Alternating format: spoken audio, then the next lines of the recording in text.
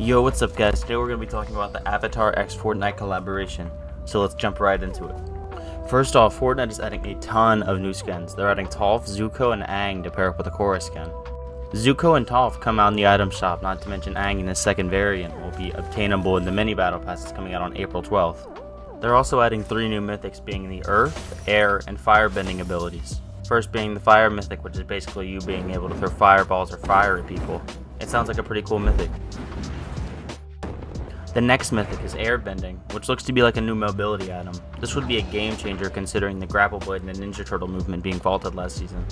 Last but not least, we have the Earthbending mythic. This mythic allows you to build a big brick wall for all you Zero build players. And for all you rocket racing players, the next season is starting and is planned to be called Neon Rush.